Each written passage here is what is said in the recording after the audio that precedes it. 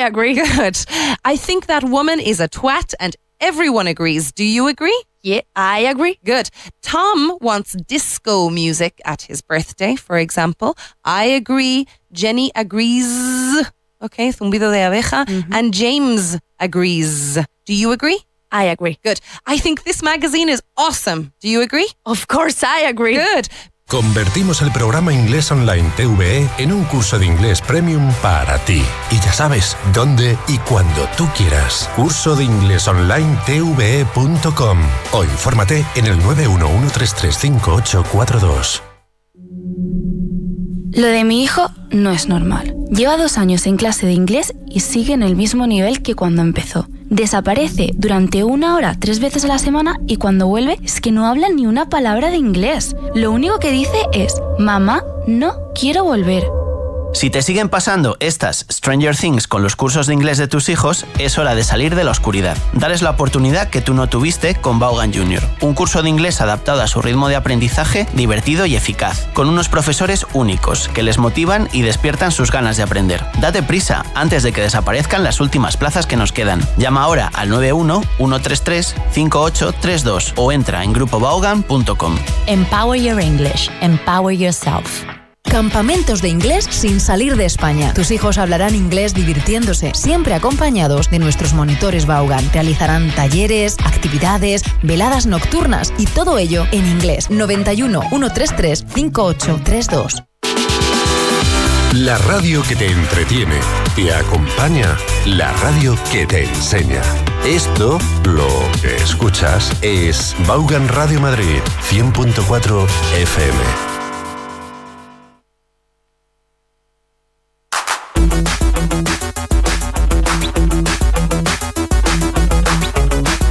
Aquí comienza Inglés Online TVE.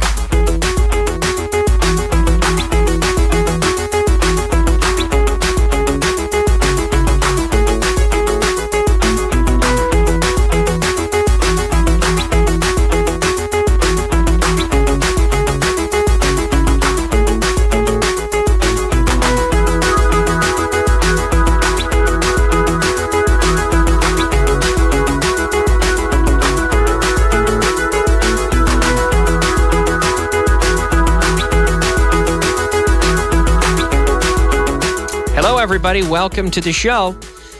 Inglés Online TVE. Eso es, Inglés Online TVE, right? TVE, Televisión Española, are partners for this voyage that is this course. And you can join us every day, every morning on Televisión Española on Channel 2. And we have classes every single day. And now I do a review of the same content. So it's completely free. It's very very thorough. And I hope you'll join us today. We have our friend Escamilla, who writes in and says, "Hi, Kyle Douglas Miller. I like your programs." He says, "I like your programs are nice, but I like your programs, they're nice." You could put "they're nice" there. Or your programs are nice and I like them, you could say. Thank you very much. I'm glad you like the shows. Antonio says, "Good afternoon." Hi, Kyle. Good afternoon. All right. So we're slowly starting to populate our chat. We got lots to cover, lots to talk about today on our program as we explore class number 60. Sorry for that, folks. I hit the camera. Excuse me. We explore class number 62. And hey, why don't we begin? We've got our friend Juanjo with us today for our lesson. Why don't we begin, Juanjo, with our beginner content? Nivel básico.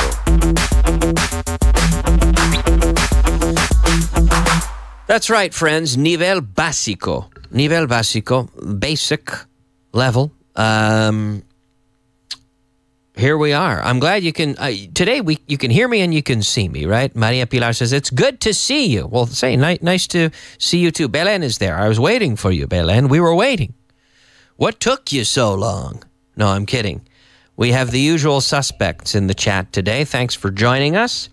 And if you want to be a part of it, you're at home listening, you can join us on YouTube. Inglés Online TVE. TVE is the channel on YouTube. And we're live today. A-OK. A-OK, that's right. That's right. Yolanda's with us, and so is Valentino. Hey, guys, how are you? Nice to see you there participating, joining us today. The beginner content, there are some CDs on the shelf. Now, shelf is the estanteria. Right, estanteria. There's actually a shelf. You can't see it from where you are.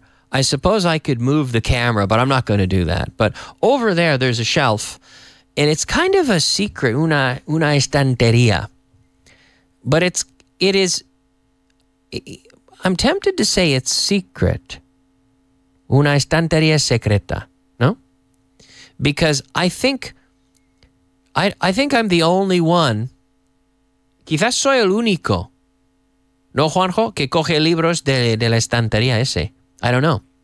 Richard and I are the only ones that take books from that shelf. And the other day I said to, now Richard Vaughn, right? Because I said to Richard Brown, oh, I left books on the shelf. And he said, what shelf? I don't think he knew there was one because it's hidden. It's one of these, it's like a piece of furniture, un mueble, which is kind of hidden. And when the door is closed, it's easy to know that to think that it doesn't even exist. So anyway, a shelf, estanteria, shelf. So our sentence today, there are some CDs. Hay unos discos, unos CDs en la estantería, right? On. We don't say in the shelf, we say on the shelf. There are some CDs on the shelves. One shelf, two shelves. One shelf, two shelves. And we don't say in the shelf, but on the shelf. There are CDs on the shelves. But yes, in this case, on the shelf. And there are some CDs. Now, a CD is a compact disc. We say a CD. And it's important to remember, a CD is the actual disc itself, because in Spanish, you people often say a CD for what is really a CD player. Or you say el DVD. DVD is DVD, which is digital video disc. The DVD is the disc itself. The machine is the DVD player. You can say, oh, I had to go buy a new DVD today. Well, I was buying, a film, for example, on DVD. But if you're talking about the machine, then you say a DVD player, a CD player, an MP3 player. My phone has a built-in MP3 player. Sure. Like all phones these days, I suppose. Built-in MP3 player. So it's important to use the word player. And we say a CD player, a DVD player, an MP3 player. MP3. Now, the word M, well, the letter M, it sounds like M. So it sounds like it starts with a vowel sound. So we say an MP3. We don't say a MP3. An MP3 player. An MP3 player. So the sentence today, there are some CDs on the shelf. Now, yesterday, I practiced with the verb to be. Well, sorry, the subject there, and the verb to be. So we had some sentences yesterday, and we can practice with a few more. We're seeing that again here. There are. So yesterday we saw there is, I, and now I with countable nouns. There are. Right? There are. Let me pick. Are there, or hay problemas? Are there any problems? Sí, hay problemas. There are some problems. No hay problemas. There aren't any problems. Problems. Right? We don't say problem, but problem. Problem. I'm closing the lips with the letter M. Problems. Antes había mucha gente aquí. Antes había mucha gente aquí. There used to be. There used to be a lot of people here. Antes había mucha gente aquí. There used to be a lot of people here. No hay tantos como antes había. There aren't as many as there used to be. There aren't as many as there used to be. No tiene que haber una solución necesariamente. No tiene que haber una solución necesariamente. There doesn't have to be a solution necessarily. Necesariamente.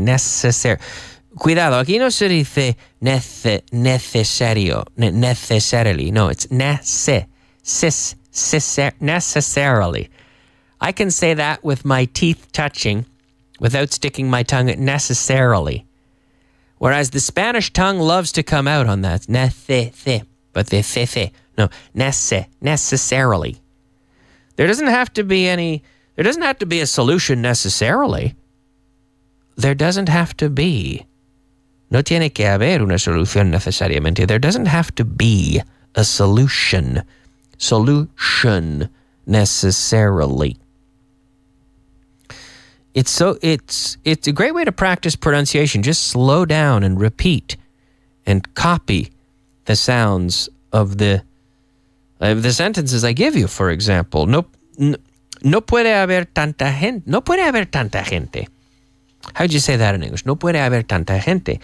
There can't be that many people. There can't be that many people. Tanta gente. También se puede decir so many. There can't be so many people. There can't be that many people. My gosh, we've got 400,000 people watching our stream. There can't be that many people. No puede haber tanta gente. There can't be that many people. Puede que haya una solución. Puede que haya. There may be. Two words. May. Puede que. There may. Second word. Be a solution. So it's not maybe de quizás o tal vez. It's there may be. Puede que haya. There may be a solution. I don't know. There may be a solution. Solution. There may be. I'm not sure. No estoy seguro, eh? There may be a solution. So here, the sentence, hay unos CDs en la estantería, ¿no? There are some CDs on the shelf.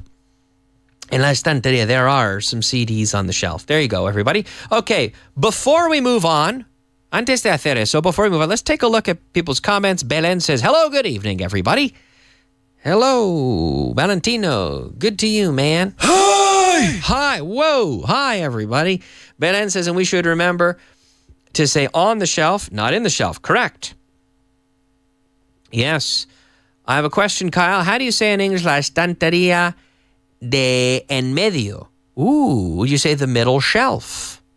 Yes. Sorry. By God, that sounds made up to me. Well, it could be made up, but no. The middle shelf is right. De medio. The middle shelf. Sure. The middle shelf. And the middle shelf could be like this. We have 1, 2, 3, the middle this way, or, vertically, or it could also be horizontal. The middle. Either way, yeah, the middle shelf. Sure. The left shelf, the right shelf, the middle shelf. The top shelf, the middle shelf, and the bottom shelf. Right?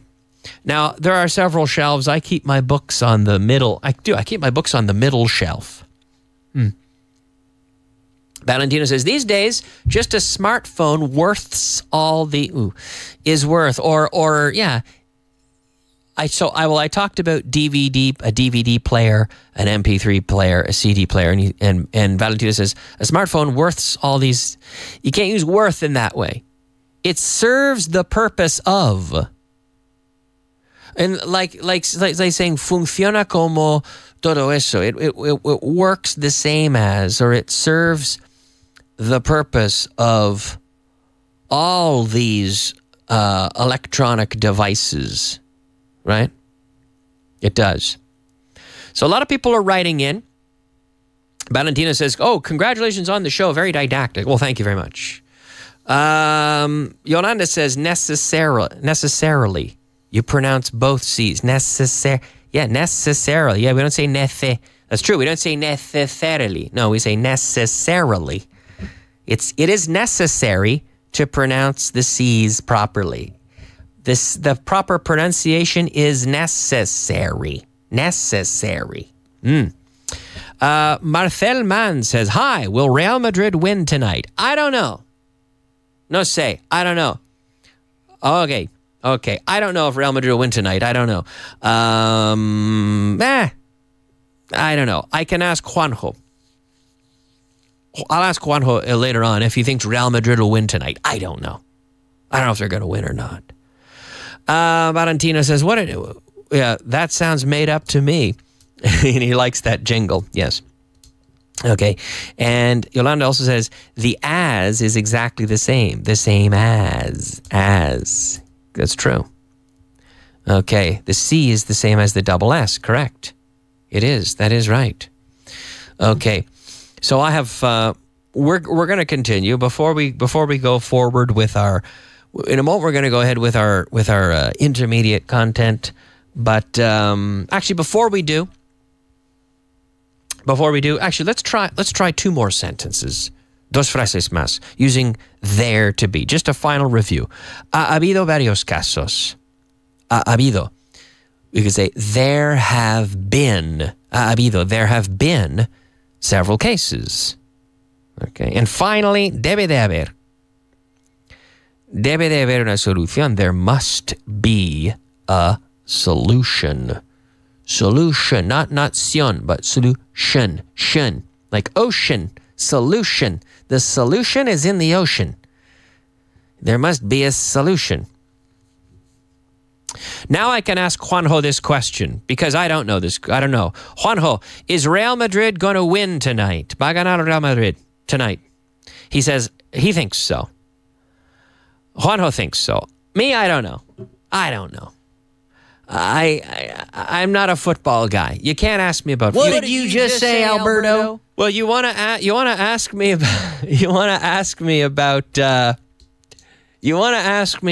about baseball. Maybe I can comment on that, or ice hockey. But on football, I'm out of my element. But let's move on. Let's go ahead to today's intermediate content. Nivel intermedio. All right, everybody. Intermediate content. What did you say, Alberto? Yeah, we're digging deep through the jingles here today, which is good, though. The intermediate content, I can't make up my mind. No puedo decidirme. Es que no puedo decidirme, Juanjo. I can't make up my mind. To decide, to make up one's mind. I can't make up my mind. You can't make up your mind. He can't make up his mind. She can't make up her mind. They can't make up their minds. I can't make up my mind. Decidir. Decidirme. To decide. To make up my mind. I can't make up my mind. Let me think about it, and I'll let you know as soon as I can. Tan pronto como pueda, right? As soon as possible, as soon as I can. Déjame pensarlo un poquito.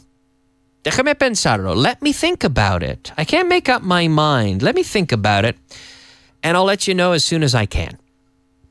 No puedo decidirme, right? Déjame pensarlo y te digo tan pronto como pueda. Cuanto antes. As soon as I can. Right? Por favor, decídete ya. Están esperando. Please make up your mind. They're waiting.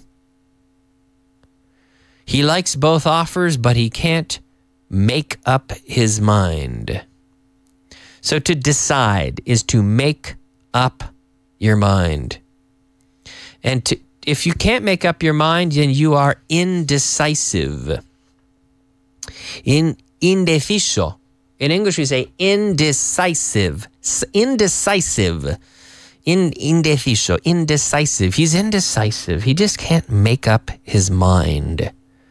He can't decide. He's indeciso. He's indecisive. So yes, no puedo decidirme. I can't make up my mind. Let me think about it, and I'll let you know as soon as I can. Okay? Déjame pensarlo un poquito. Let me think about it. About it. Think about it. Think about it. Let me think about it.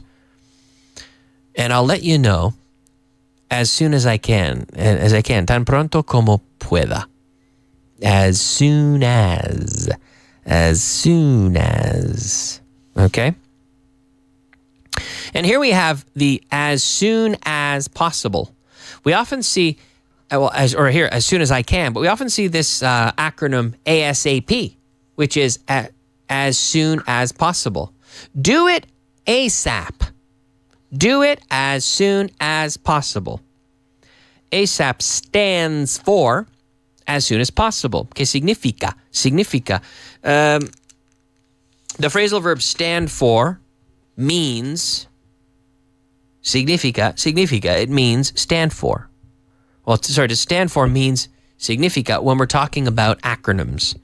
So what does ASAP stand for? ASAP stands for as soon as possible.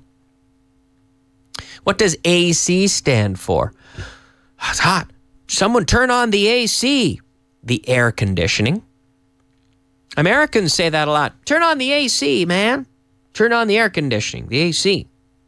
AKA stands for also known as. También conocido como, right? AKA, also known as. B2B stands for business to business.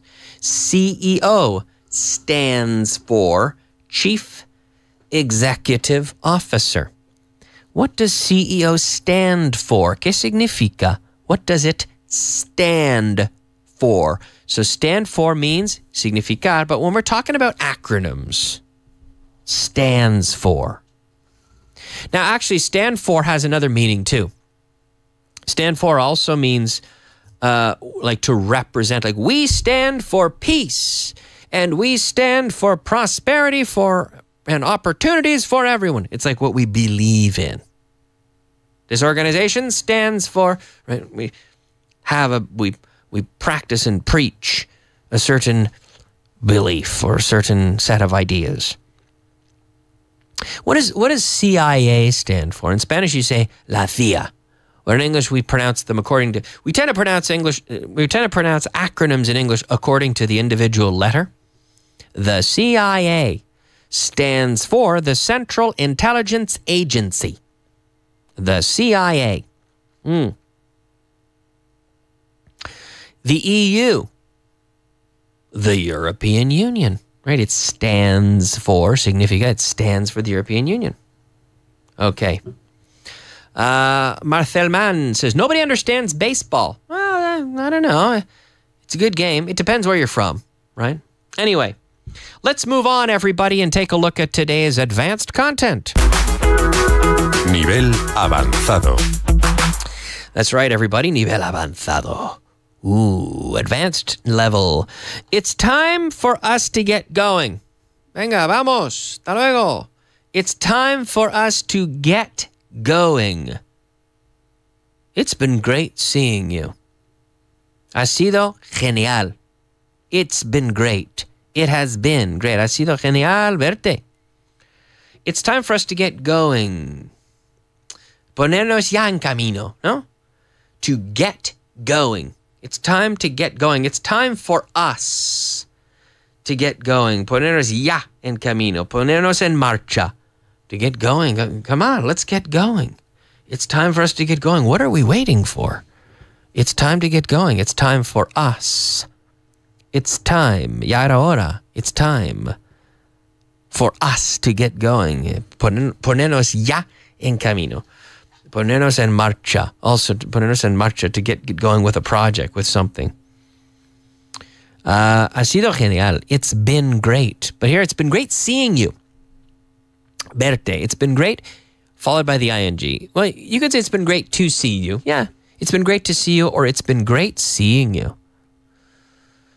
Oh, I'm glad I saw you. Really, it's been great seeing you. It's time for us to get going. It's time for us to, Belen says, it's time for us to hit the road.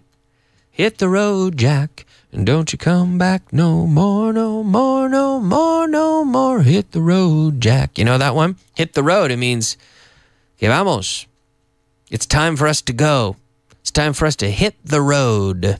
Belen says, I can't make up my mind when I'm in front of a pastry shop. Patisserie window. I guess a pastry shop window. I never know what cake to choose. I can't make up my mind. I can't decide. Sure. It's time for us to hit the road. Another great expression, she says. That's right. What about get around in? Get around in? I don't know that one. Getting around in Spanish. Oh, to get around is like to get around the city. Like moverme por la ciudad. I can get around in Spanish. No, me apaño is I get by. I think that's what it means. Me apaño con mi español. I get by with my Spanish. Me apaño con mi chino. I get by with my Chinese. Right. Okay. What's the difference between it's time and it's about time?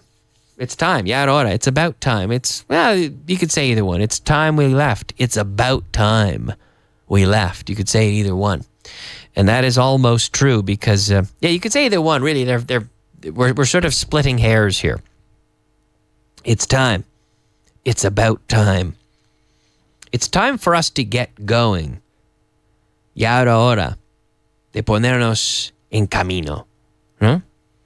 Ponernos ya en camino, to get going. It's been great seeing you. Ha sido genial verte. It has been great. It's been great seeing you. Well, it has been great seeing you here, and this has been class number 63. It's been great spending some time with you, working through the contents of today's program. But we're done, just like that. But tomorrow, more. Mañana más y mejor, se dice, no? No, tomorrow, more and better. How about that? Number 63. Class number 63, everybody. It'll be a good one tomorrow. I hope you will join me. And I want to thank everyone for participating in the chat today and for listening also on Vaughan Radio, online and on the dial and on so many ways to enjoy the show. We'll be back with another lesson tomorrow. Have a great evening, folks. Bye-bye.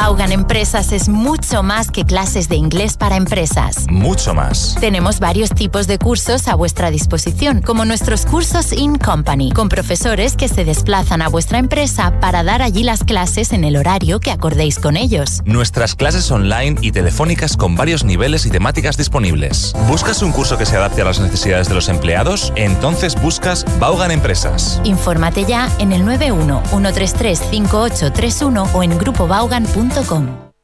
Vaughan presenta La Píldora del Inglés. Último aviso para los pasajeros del vuelo 629 con destino a Cork. Last call for passengers traveling on flight 629 to Cork.